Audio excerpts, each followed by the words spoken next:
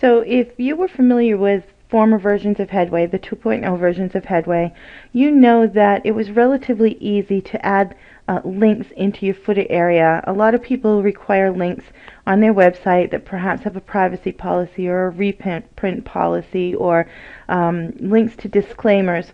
So a lot of people need to put those additional links into their footer area. It used to be in the old version of Headway that there was an easy hooks area where you could actually go in, choose in the footer where you wanted to put those links, and just insert them with a little bit of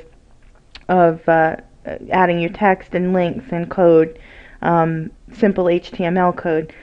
That's not available in Headway 3.0, at least not yet, because Headway 3.0 is focusing more on building child themes that draw off from the main Headway theme. So instead of easy hooks, what they suggest that you do is actually create a child theme, and then add functions PHP, add some custom PHP coding into that functions PHP file in your child theme. Well, for someone like me, I can probably play around with that and actually get that accomplished. However, I know that not everyone wants to spend time or enjoys playing around with code the way that we geeks do, and there is a workaround for this in order to get links down there in the footer area. It doesn't end up right in that footer block.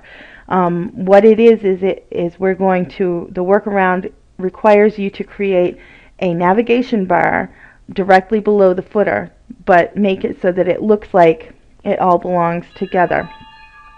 And the first thing that you're going to want to do is you're going to want to go create a custom menu for just your footer links.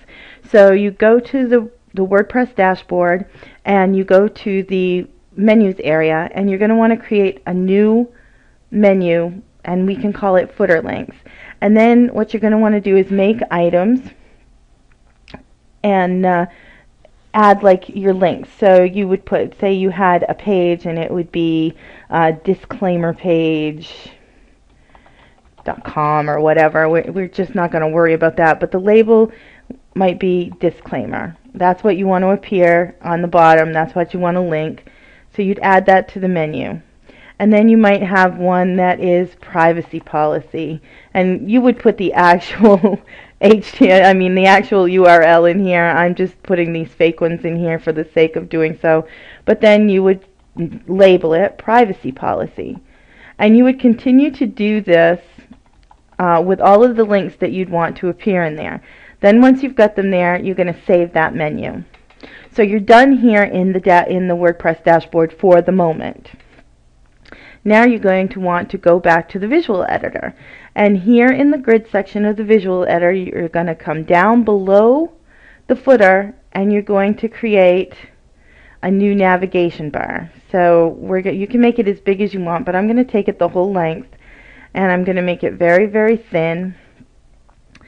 And then we're going to hit this options bar.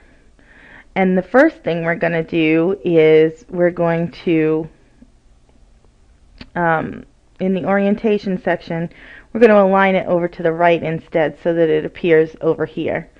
And we're going to hit save.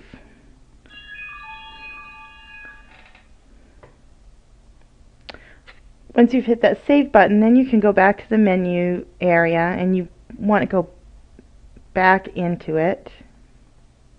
You want to make sure that you go back into it, or you refresh it, or whatever needs to be done. And now you're going to see that there's another navigation block showing over here in theme locations. And so you're going to hit that drop down, and you're just going to put that you want your footer links to show up in that one, and hit save. And then when we go back to the visual editor and we show the preview and we go down, here you've got your home, your disclaimer, your privacy policy. There are your links that you need. And then you can just, as far as making it look like your footer, you can just use the design options that you have underneath that footer block to change the look of it. If you wanted to make the font smaller, you could do that. But what about this home link? Well, if we want to fix that home link, we don't want that to appear in there,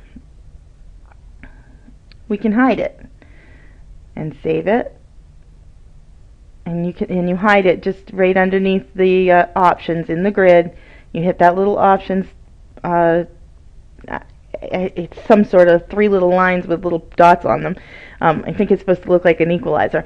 But anyways, you go to that, you click on that, and then when that comes up, hit home link, and you can actually just click this button and it disappears. And when we showed the preview, now you can see that the home link isn't even there. You've just got your disclaimer and your privacy policy.